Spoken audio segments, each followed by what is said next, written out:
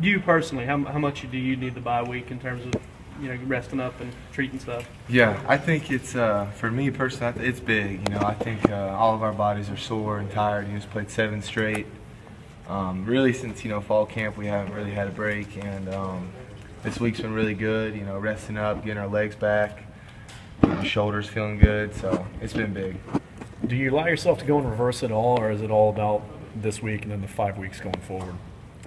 When you mean reverse, what do you mean? Just to look back on what has already happened, evaluate it, try to move on. Yeah, I think we're just looking forward. I know I haven't looked back at all. This week is mainly about recovery and just getting better, individually and as a team. Worry about ourselves right now. And then, like you said, we got a 5-game stretch at the end. We need to finish strong. Were they mixing up reps and stuff in practice for a lot of guys? It wasn't like a normal Tuesday or Wednesday of game week. Yeah, it's been a little different. Just we did, so the practice format was different. It was different on Monday too. We're just kind of switching it up, and like I said, really just focusing on ourselves, doing a lot of individual work, trying to get better with our techniques and all that, and then doing a lot of good on good and stuff like that too.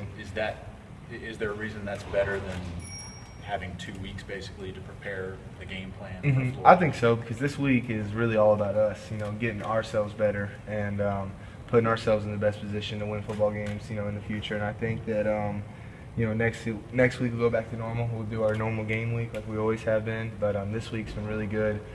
1, recovery and rest, and then 2, just kind of working on the fundamentals and getting back, to the basics and, becoming a better football team.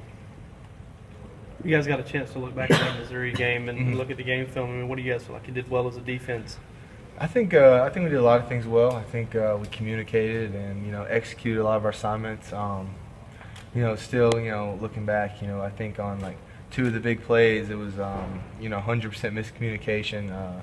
Nothing they did, just kind of what we did. So we just still got to clean up those little things. I think those 2 plays, and I think we have almost perfect game as a defense. So we just gotta keep getting better and keep having good weeks of practice.